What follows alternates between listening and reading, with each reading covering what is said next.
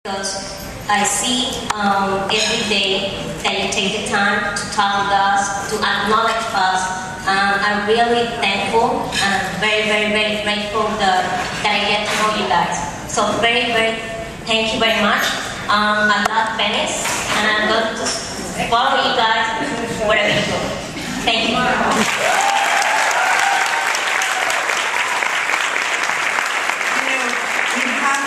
Things from you all, and I learned a Twitter, never learned that. Thank you, Crystal. But the one thing that's been so great about you guys, you're always there with a supportive suggestion.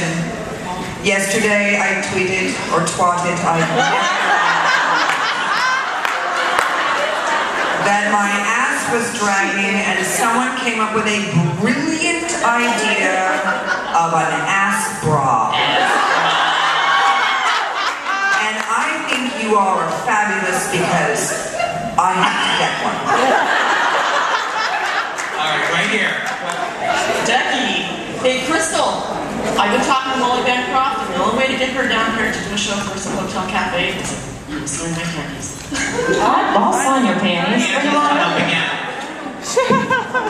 Hey, Michael.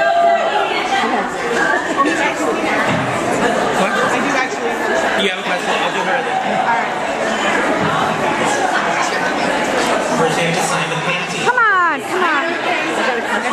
I know. Signing the panties.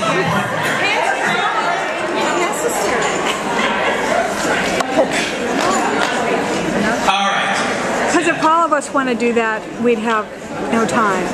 Hi, my name is Jenny from Atlanta, and this question's for Jessica and Nadia. Since Crystal's determined to get your nipple on screen one, Jessica, I know that you said that.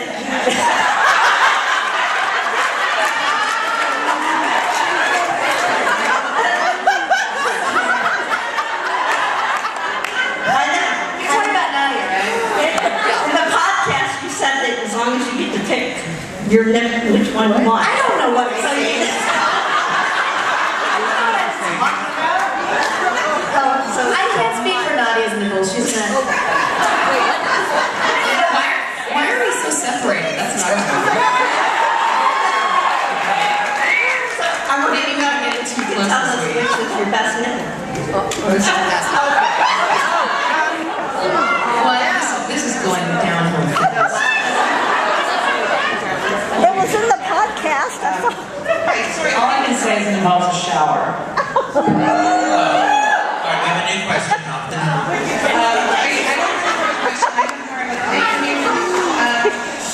I know you guys hear a lot about Otalia and how you change people's lives and how you're just a part of their lives now.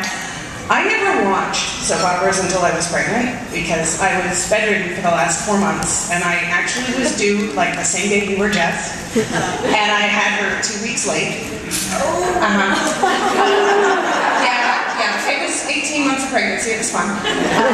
But all I could do was watch TV and chat, and I found the Big Purple Dreams, and I found a huge family that I followed religiously. They supported me through being a single mom and 3 days of labor, to the point that I had people texting me in the delivery room, is she here yet, is she here yet? To the point that I was so grateful for the new family that I've got and that I've maintained with Venice.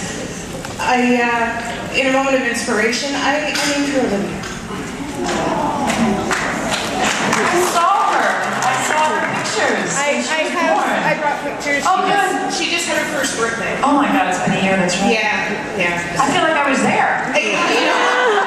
There were like 5,000 purple, ants in that room apparently. I don't know, She's got a huge family. And I'm really grateful for what you've given me. You've given me a family, a huge family. Thank you.